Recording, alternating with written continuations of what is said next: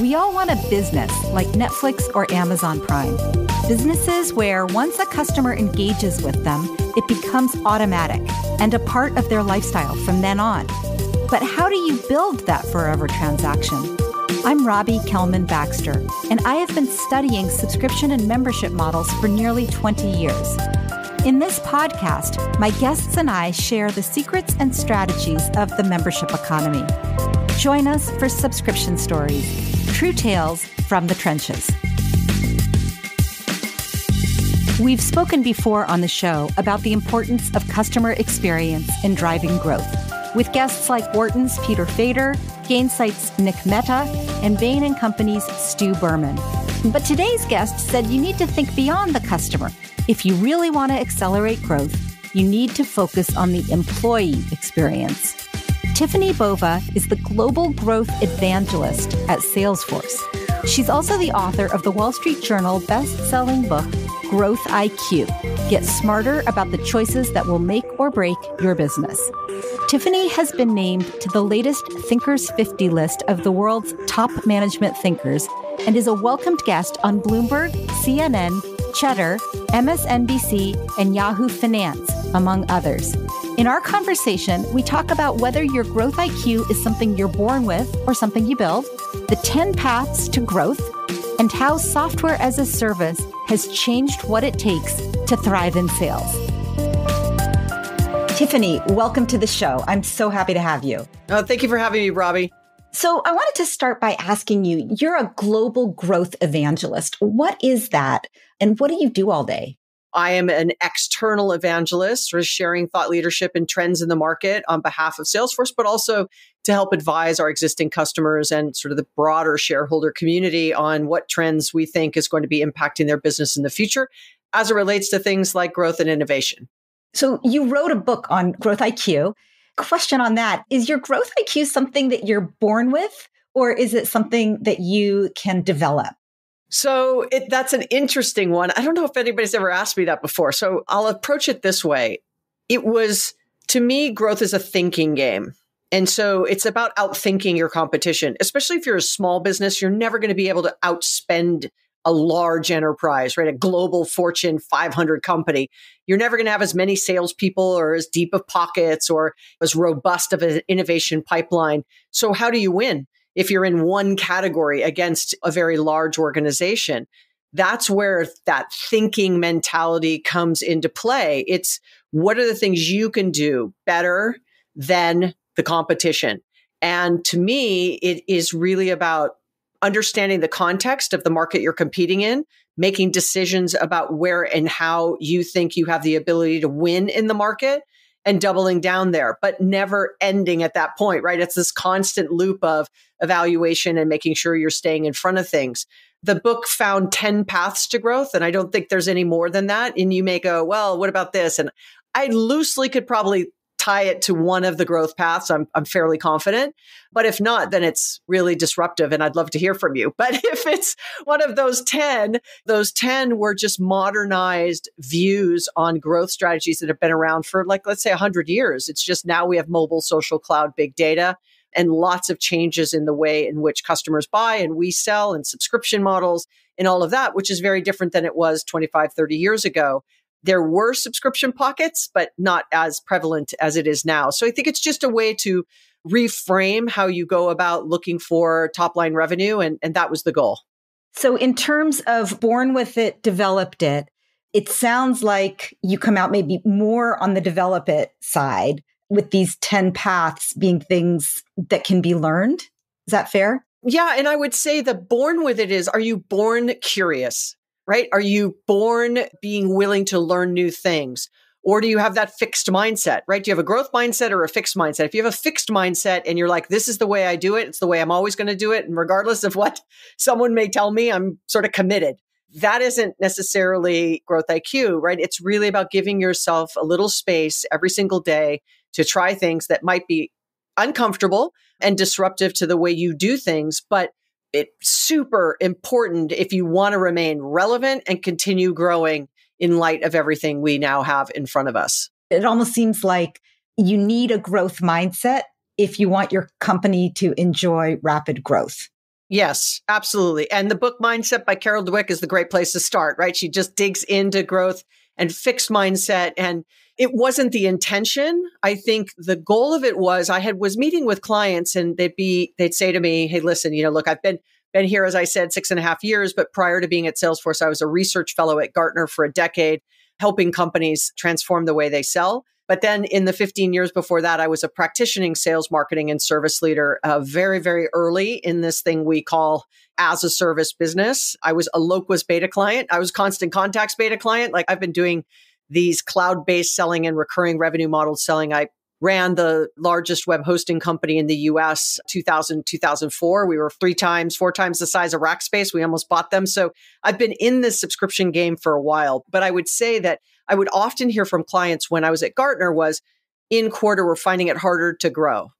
Should I hire more salespeople, spend more marketing dollars, or cut costs? And you said this, Robbie, at the beginning, right? This sort of cutting costs to growth is a short-term strategy and not a good one. If you're small and you're strapped and you have to, I get it. But if you have the ability to not do that, I would advise you not to do it. But when I would hear those 3 things, I'd be like, in my mind, there has to be more ways. Can we go through the 10 paths? I feel like I left the audience hanging because there's like these 10 paths and we're not going to tell you what they are. Can we go through those quickly, what your 10 paths are?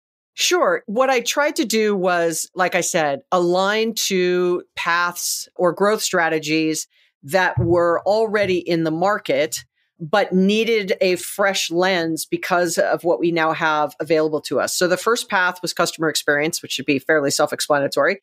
The second one is customer-based penetration, selling more to the existing base that you have, not ignoring them. The third is market acceleration, right? Accelerating into the market that you are currently in. Next was product expansion. Next was customer and product diversification. Now, if you're paying attention, that is the Ansoff matrix. Those 4 after customer experience were the matrix. And once again, modernized with a new twist on what we have available to us.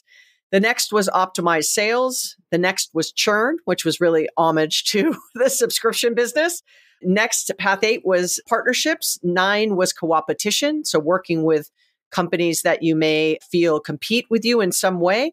And the 10th path was unconventional strategies, which was really doing well by doing good and purpose over profit. I work at Salesforce. If you know anything about us, that should be no surprise that really trying to better in the world also helps companies have a greater growth opportunity. These are great. And these will be in the show notes so that you can refer to them. So for anybody who's like pulled over to the side of the road and is madly jotting these down, don't worry, easy to find. We'll go through some of them now. So how do you use these growth paths? Is it something that if you're working with, let's say, a startup or you're working with an organization that's trying to expand into subscriptions, let's say, and they're looking at these, do you say just start at 1 and go through 10? Or is it look at these 10 as kind of a painter's palette and choose a couple to use and then don't use all 64 crayons in the crayon box because then you have a mess, use some restraint? Or how do you think about using these different tools when you're trying to drive growth? When you're thinking, do I hire more people? Do I throw money at it? Do I throw people at it? Or do I try to outthink my competition? Yeah, it's the latter. It is definitely not start at path 1 and it's a sequential order through the 10. And that really was the aha for the book. The aha for the book is not the 10 paths. Like once again, you should not be surprised by the 10 I outlined. But what the aha was number 1, you start with the context. What is your business? Who are your customers? What are you selling? Why do you win? Why do you lose?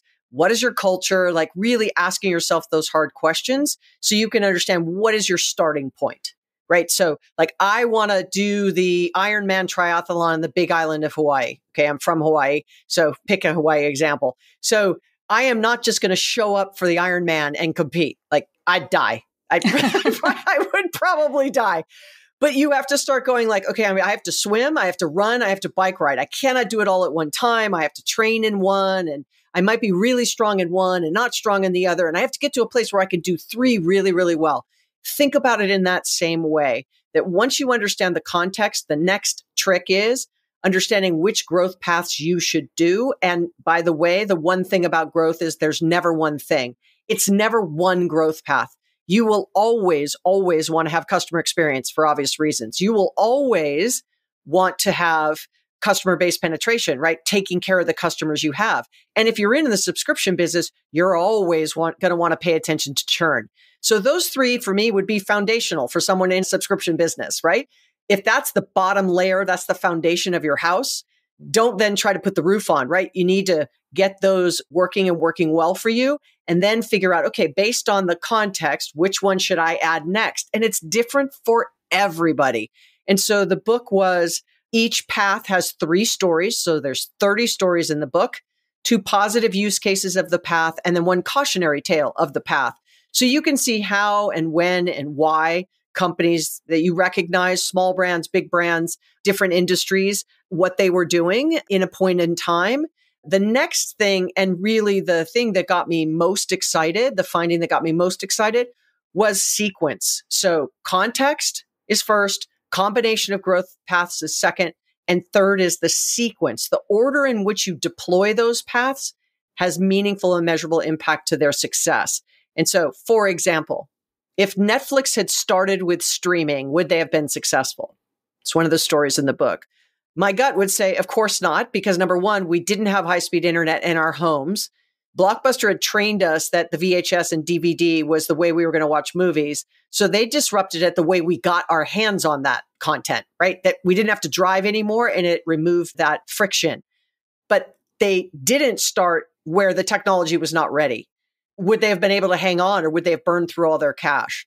So the order in which they did it, right? Start with mail order, go from DVD, start as high speed started to show up, right? Start to roll that out. But then when they left the US and went internationally, they went where there was already very strong connectivity in the homes. So they immediately jumped to streaming versus starting with DVDs. So that's what I mean by sequence, right? The order in which you do things. And so those 3 things are really what the growth IQ framework is all about.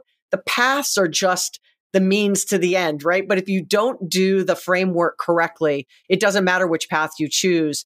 You're probably going to be disappointed with your results. It's really helpful. And I keep going back to this idea of an IQ. Can this be learned?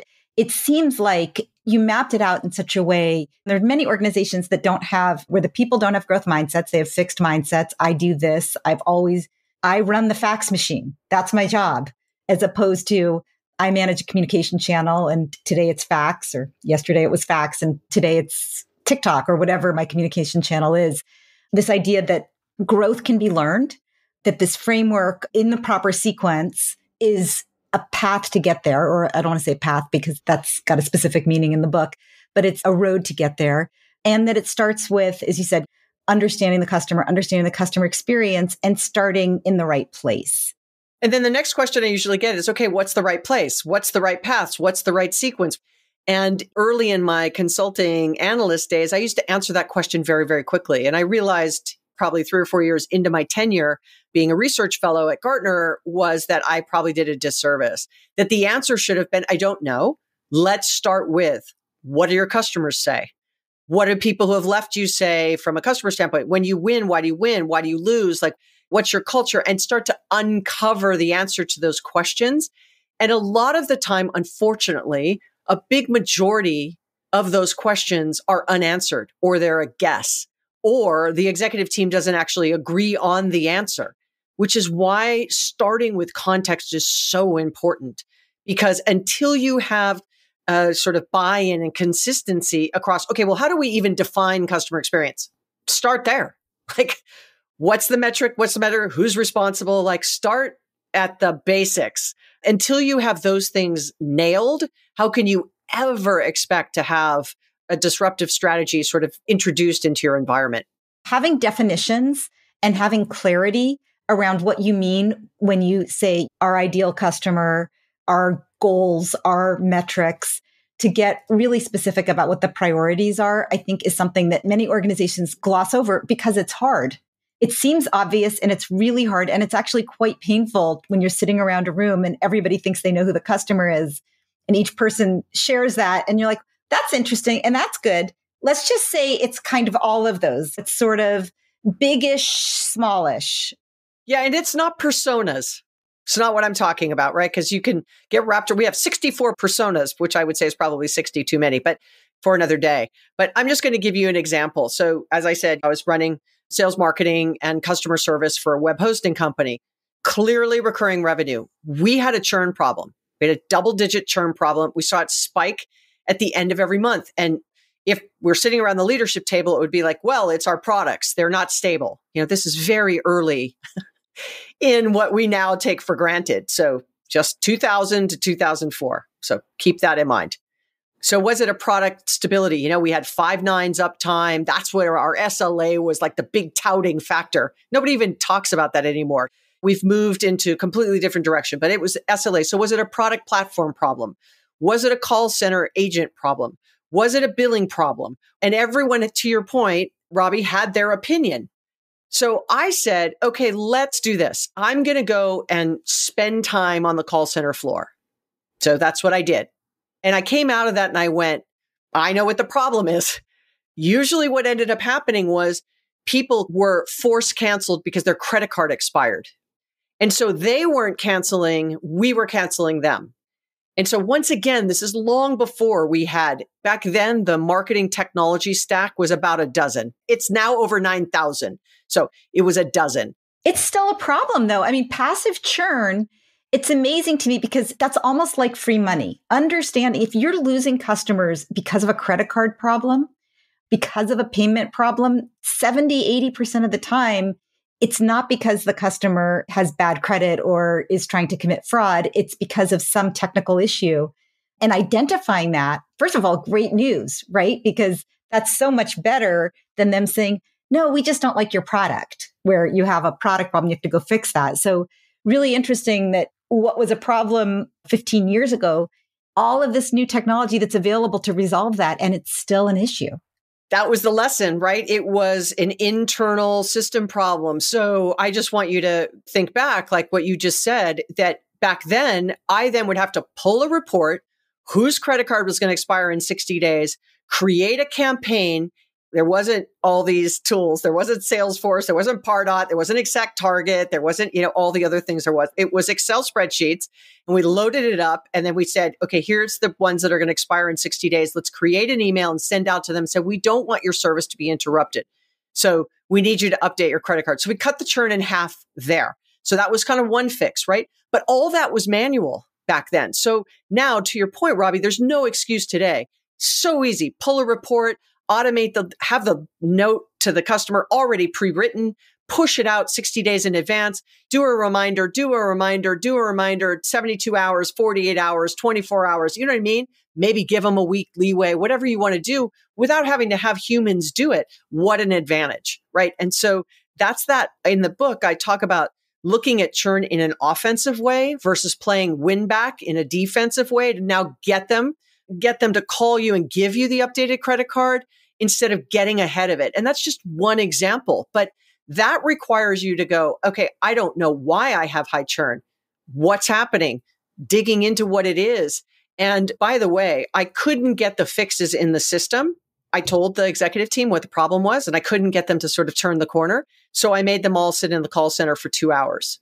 I don't think it was the end of their 2 hours. They were in my office. We need to fix these 5 things right away. I'm like, thank God. It's only been 6 months. I've been asking you to fix it. So part of this is if your executives run the business from a spreadsheet, right, or from a report or from the confines of their 4 walls, then you've got to get them where those pain points are happening, which is those moments that matter on a customer service call or in a chat or in the field with a field service. It's really kind of undercover boss for those of you in the US of what happens when executives get too far away from what's happening at the front lines. Yeah, I love that. We talk a lot about customer centricity on the Subscription Stories show. And this is such a perfect example of how you do it, right? You go to the call center and you listen. You determine what are the drivers of churn by listening to what people say when they cancel and looking at what they do when they cancel. What are they doing right before they cancel? I think that's really excellent. And it can be really hard, as you point out, to move your organization to that kind of a culture, to a curious culture, to a growth-minded culture, to a customer-centric culture. I know you've spoken about pop-up teams as one tool for cultural change. Can you explain what that is and maybe talk a little bit about how you create the right kind of culture for growth.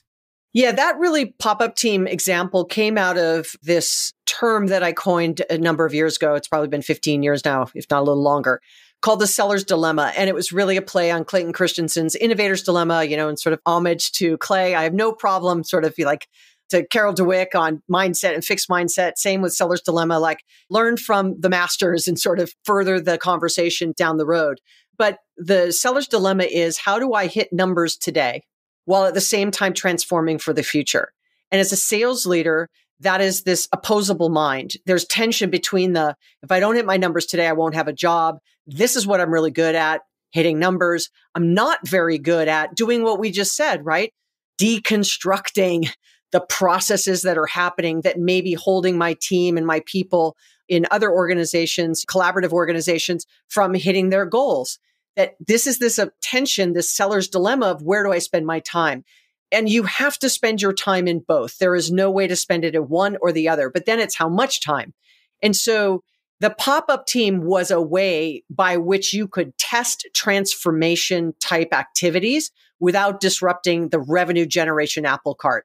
So if you have a team of 50 sellers, grab 3, carve them out, put them to the side and say, look, we're going to remove your productivity metrics. We're going to let you use the tools the way you use them. Door openers, we're going to learn from you, kind of watching you in action and not giving them any constraints. And you may find that all of a sudden, they're far more free to use the tools you've deployed without your restrictions. So this kind of autonomy versus productivity, right? And we get so wrapped, unfortunately, during the pandemic, selling organizations, the productivity metrics actually increased because it was like out of sight, out of mind. Like, I don't know what you're doing, so I'm going to increase the productivity metrics to know what you're doing every minute of every day, right?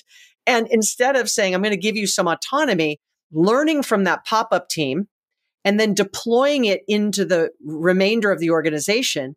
But what it does is a couple of things. One, it helps you get the employees to participate in their destiny of designing what their day-to-day will look like. Goes a long way to get them to actually be committed, satisfied, and engaged. That's kind of one thing. So just to make sure I'm understanding, when you have a sales organization, you're trying to change their behavior, make them more customer-centric, more focused on long-term success rather than just hitting my quota today. You're saying the first thing to do is give them some flexibility away from all of your productivity metrics and see what they're doing when they're really effective, and then adjust based on what you're seeing.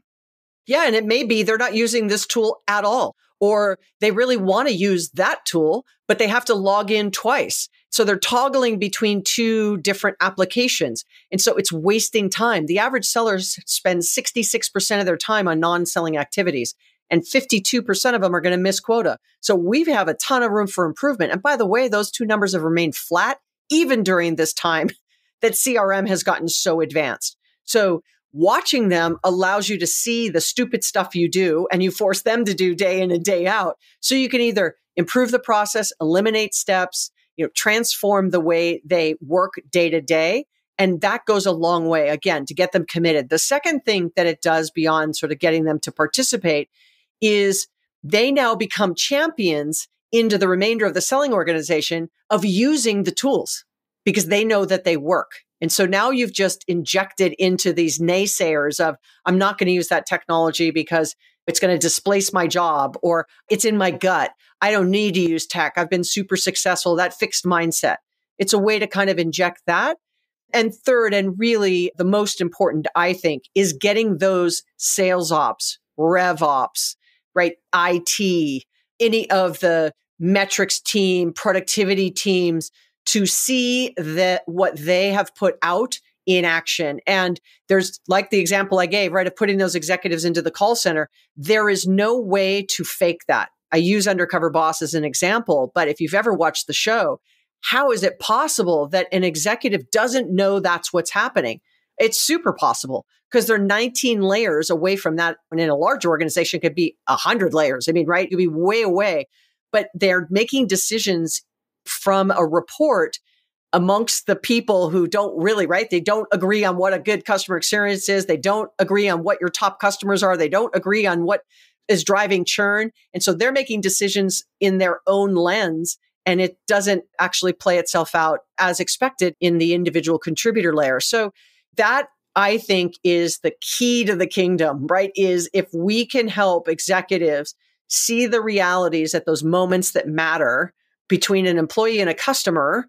And specifically, if you're in a recurring revenue business, it is much cheaper for you to upsell and cross-sell to existing than go finding new. They're more willing to forgive you. They're more willing to try new products and services. You've already done the hard work of convincing them to buy from you the first time. It's a shame if you just ignore them. And there's a ton of new research out that during this time, customers are willing to consider another provider. And that is really shame on us, because it's like the only time people consider another provider is when they're being ignored by another one. Or when there's a big time of change. I mean, I think that these last few years, a lot of people have been forced to reconsider their habits, right? If you can't get in the car and go to the store, you have to figure out a new way to buy your groceries, right? If you can't go into the office, you need to figure out a new way to communicate with your colleagues and your customers. And so you're forced to reconsider. And you say, are these the best tools? Do I need new tools? And you're right, you do have an opportunity to sort of take off your blinders and reconsider. And that's where you really see what kind of loyalty there is and which customers say, I'm going to continue to trust the vendor I've been working with because they've never led me astray and they've taken care of me, versus, you know what, now's a good time for me to reconsider my habits. Well, when you are a provider in a recurring revenue business and you choose not to make innovation investments, for example, you don't have an app. I'm picking on that because it's super easy. You don't have an app. It sends a couple of signals, one of which is you don't care enough about your current customers to continue to innovate and deliver to them, as these habits and behaviors change, what they want from someone like you. So you don't care enough to make the investment. That's one. Or two, you're just not even aware. Like that goes back to, well, I don't know that my customers are even upset we don't have an app because I'm not asking them, or we're not looking, or we're not paying attention. We've lost our line of sight to the context, going back to where we started this conversation. So it's important that you also don't follow every whim of the customer, because that's also not a good idea. It isn't customer is always right, and you have to chase all the mice, that ideas that they put in front of you. But if you're not looking at all the ideas they're putting in front of you, you're not going to find those that have potentially have the greatest impact when you hear those the most. So if I'm going to give an example from the book, McDonald's. Customers have been wanting all-day breakfast for decades. McDonald's just ignored it. It's not that they didn't hear it, it's that they ignored it. And so they hit a growth stall. And so a new CEO came in and went, I have a great idea. Let's serve all-day breakfast. It's like, great idea. Woo, right. He couldn't just on Friday go, we're going to do all-day breakfast, and then on Monday, boom, flip the switch. It wouldn't have worked, because not that everybody knows this. I didn't know this. You can't cook burger and eggs at the same temperature. So you couldn't cook them on the same grill. So you couldn't do all-day breakfast until, who knew? Until you added another grill, which meant if they were going to do, let's go back to sequence. If you're going to do all-day breakfast, you have to reconfigure the kitchen. Then you can do all-day breakfast. So the sequence mattered, but not listening to customers for a decade. And then it was, I want an app, McDonald's, right? I want touchless ordering. I want all those things. And thankfully, a lot of those things have been deployed pre-pandemic. So when the pandemic showed up, they were ready for, I don't have to have people coming into my establishment. So those that weren't making investments pre-pandemic really got flat-footed with, they didn't have the ability to service remote, sell remote. Restaurants didn't have menus online. They weren't connected to Uber Eats or Grubhub. They had no ability, to your point, to get groceries in the hands of their customer because they didn't have any way for someone to order groceries or for you to get it to their house. And so that goes back to the behaviors were starting to shift. It was a little early. So think Netflix. That's okay. Let me find an interim step. Maybe I partner with someone, which is another chapter. I partner with someone to deliver for me until it starts to pick up. And then I can start having my own vans within a mile radius of my store. I'm making that up, but I think you get the idea, right? But if you weren't paying attention, even subscription, do I do it on a subscription service? Look, Walmart didn't have subscription. Prime had subscription. Walmart was a couple of years behind them, wanted to get things in place. And we're already doing grocery pickup and grocery delivery before anybody. So again, deep pockets, hard for a small mom and pop grocery store to compete.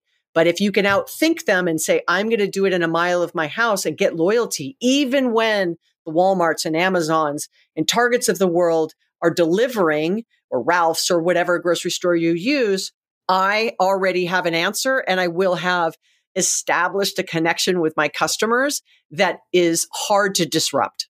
Really interesting. And it's almost like the outthinking, it goes without listening, right? Hearing what you're, like you said, it wasn't a surprise probably to anybody at McDonald's, from the person on the grill all the way to the CEO, that there was a movement, that there were a lot of people that believed in this idea, but it doesn't happen if you don't kind of sequence it.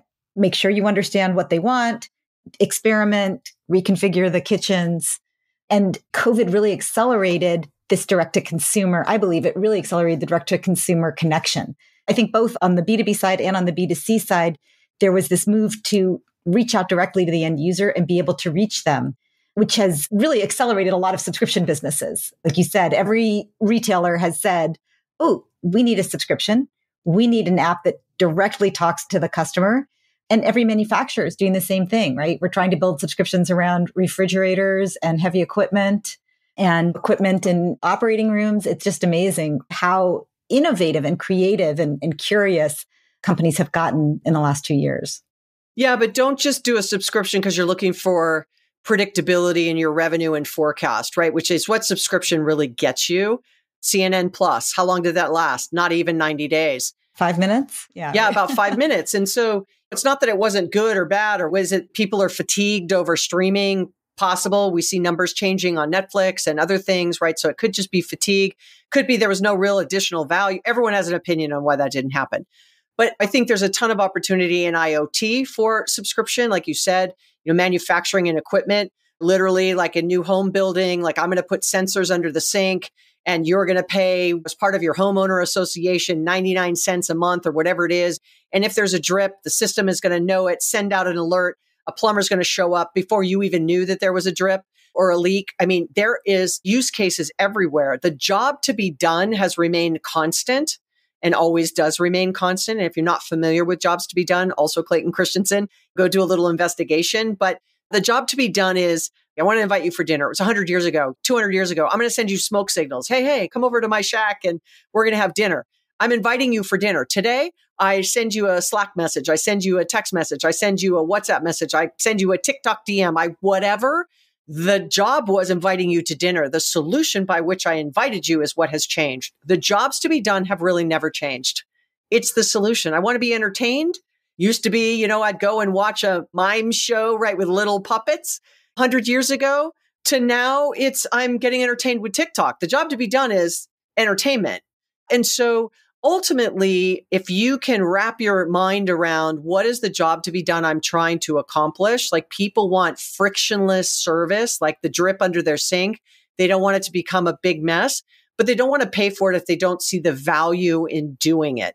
And so subscription from a CFO perspective is the golden goose, right? That's the way we can do predictable revenue. But also in times where people are cutting back on spend, there's potential of inflation and a recession and gas prices are crazy and all of this.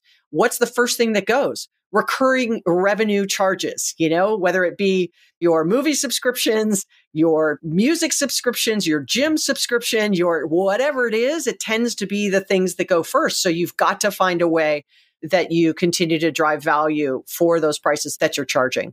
So much to unpack there. This idea of jobs to be done and what is your promise? The promise is I'm going to help you get that job done. And that in exchange for subscription revenue, right? I'm going to help you manage your sales team in exchange for paying me on an ongoing basis. I'm going to help you get the most enjoyment out of your free time, right? Which is an important job to be done. That's where I think subscriptions do really well. And I'm so glad you sort of called out those CFOs who love the subscription revenue, who sort of cart before horse, tail wagging dog, go out, say to their product teams and their sales teams, go out and get us some subscription revenue because it allows us to manage our cash flow better and we get a better valuation in the public markets. So get us some of that. And I think your point, which is unless you're solving a problem, unless you're handling one of those timeless jobs to be done in an ever improving way, you're not going to be able to justify recurring revenue. And it's so tempting to say, my customers trust me. They're paying me every month. So I'm not going to invest any more in the product because they're just paying me. I don't have to say new and improved because they're already subscribing. So how do you get your teams to continue to innovate in an environment where the money comes in every month? So it was probably 10 years ago, if not a little longer, I was working with a drill manufacturer. So they wanted to add an IoT device to the drill, and they were selling it through a retailer, right? So they didn't have D2C. It was through a channel. So it was B2B2C, if we're using the acronyms of the day. And I said, great. It was the product manager of this particular drill manufacturer who was going to launch this drill. And I said, well, what about an app? And they're like, well, why would we have an app? And I'm like, well, why would you put IoT on there? Well, we want to know how people are using the drills.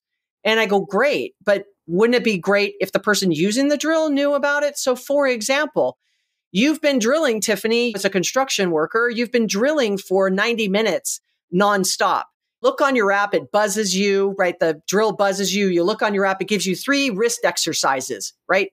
Carpal tunnel, workman's comp, all these things. Like, let's make sure the health and wellness of people using our products and services is okay. Like, that's a fun way to stay connected. Or you've been using this particular drill bit because we can tell for the last, it needs to be replaced. How about every 90 days, because you're a heavy user, we are going to send you a drill bit and then you can send us back the old one. We'll take care of the recycling. But $4.99 a month, $3.99 a month, $1.99 a month. I don't know, pick a number. I just saw him looking at me like, yeah, we make drills. Yeah, back to that fixed mindset. That's what we do.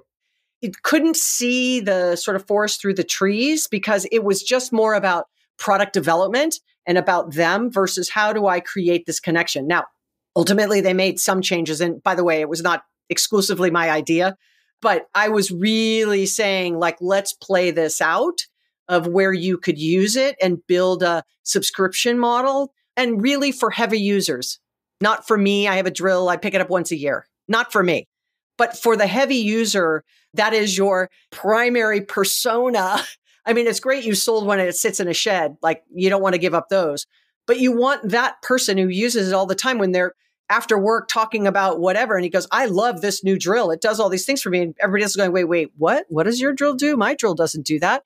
So I think that really sort of comes back to reimagining what you're selling and where and how subscriptions can really create a tighter connection. And if it's not just about profitability, that it is really about that experience, then you've got a shot at making it work. Yeah, it's a great example. It's really where the market's going slowly, but it's making its way there. And I think COVID's really helped the manufacturers realize that having an IoT kind of relationship with an app that helps the product user is a great way to build loyalty, engagement, as well as gathering that data on the back end. Really interesting example. One more question, and then I'm hoping that you have time for a speed round. Okay. So the last question, we've talked a lot about how you get customers to love your brand and building ongoing relationships with customers and customer centricity. And I've heard you say the fastest way to get customers to love your brand is to get employees to love their job. How do you do that? Yeah, period. There's a big period after that statement. Yes. Full stop, period. So this is something that I completely missed in Growth IQ, sort of full transparency. Like, I just didn't talk about the employee at all. I might have mentioned them, but it is the next book and I'm 3/4 of the way through it. It's due in 60 days. So I'm in the last home stretch of getting it done. But I will say that this was about all the things, like, let's go back to the example about the call center, about the churn, about not understanding it was the credit card. Those customer service agents were taking those calls all day, every day. And oh, by the way, we did not give them the capability of updating the credit card information on the call center floor because this was a long time ago. It was a lot about security and giving credit card information to everybody. It was a different time. We didn't have all the things in place we have now. So part of it was the process did not allow them to do that. And so that was a lot of frustration on the call center floor. And we all know, like, if you have really angry, upset customers calling your call center all the time, your call center agents are not that happy. And when your call center agents are not that happy, then they're just not that great with your customers. So there is nothing new in the statement that Robbie just shared of what I said. What is new is understanding that when you have high EX or employee experience, it creates a lift in your customer experience. So in your NPS scores, reduces churn rate, CSAT scores, all those metrics you're doing. And there had never been research that showed the correlation between those two to an actual growth rate. So 2.5 years ago, we went on this journey. We spent the last 2 years, 3 research projects, and found that brands that were good on both EX and CX had a 1.8x faster growth rate than those that were not. So for $1 billion brand, it was a $40 million impact. That research is called the experience equation with Forbes Insight and Salesforce. So then it led us down another path to say, well, that was US only. Let's go global. Let's do this more deeply and find out where the disconnect is between the C-suite and the employee. So we did a global study across about 3,000 employees and then about 600 C-suite. We did it in partnership with Edelman. And we also did a primary research across a retailer on improvement to employee experience, where they found just focusing on giving them the tools they need, helping them be more productive, having them have the information they needed when they were servicing a customer, they increased revenue per employee for the store associate by 50%, 50. So we knew that employee experience was the missing link between delivering greater CX and greater growth. That was what was missing. And so lo and behold, the pandemic hits, the great resignation is in front of us, and everyone's like, wow, why is everyone leaving? And the timing couldn't have been more perfect. And we're like, we can tell you why they're leaving. Like, employees haven't been happy. They're not engaged. They're not satisfied. And when it's a market of, I need a job, and they just sort of put up with it. And now with everything that's happened, I don't call the great resignation anymore. I call it the great reflection, that people were sort of reflecting on, what am I doing? Why am I doing it? Where am I doing it? They left to say, I'm going to go somewhere else where I feel more aligned, more valued, more listened to, that they actually do things on my behalf. And I want a better employee experience. It's been fantastic to see that the employee conversation has risen to the level of being mentioned on hundreds of earnings calls in the last 2 quarters, which it was never mentioned sort of before that. You talk about talent and the difficulty in finding talent, but it was not about keeping talent. It's the same thing. It's retention, right? Customer retention, a lot of the same things, onboarding experiences, tracking engagement, continuing to evolve what they're getting so that they continue to grow, and the job to be done of a job, right? What's the job to be done of a job? Well, certainly it helps me pay my rent, but it also gives me a sense of meaning, of contribution, of my own abilities. And if the job doesn't allow me to do that, if I have a chance to look elsewhere, I'm going to look elsewhere. So I guess what you're saying around how to improve employee experience is, first, prioritize it, right? Something that simple. Give people the tools they need and listen to their observations. You don't have to take all of their observations, just like with customers, but have a way of listening. Something that Layla Seika, also of Salesforce, once told me when I was working on my first book, The Membership Economy. She said, when you get feedback, it's not the violins, it's the whole orchestra. So you want to listen to all the different parts of the organization, your customers, your employees, your lost customers, your prospects, your people who went elsewhere. And when you hear all of that, that's when you really can make beautiful music. Absolutely. And I would say that I miss Layla, that she's not at Salesforce anymore. But I would say that you have an opportunity to, since we've been talking about churn, since we've been talking about subscription, think about the great resignation for just a moment. And what you don't want to have happen is the next great resignation is with your customers. Love that. That's what you don't want to have happen. Their great reflection. You don't want their great reflection. You want it to be great reflection, double down on this relationship, not great reflection, look for something better. Right. And so the same amount of effort that was put towards customer experience, put towards employee experience. If your employees are leaving, you don't want your customers to go next. So there's a lot to be said for, and that's really the foundation for the next book, is how do you apply this thinking to, once again, growth is a thinking game. So how do you apply it going forward in your business? Love it. Okay, let's do a speed round. Okay. Here we go. You ready? I'm ready. First subscription you ever had? Probably a gym. The path to growth that you enjoy talking about the most? I would say unconventional strategies. Now, the business is the greatest platform for change. The highest level thing. Subscription that you have recommended to someone else most recently? These are good. because they're making me like rattle through my brain. I don't know, because I'd have to say I haven't added any subscriptions in the last 2 years. Yeah, I probably tried to minimize them only because I realized when I was home, I had too many. Yeah, I can't think of one that I've recommended of late.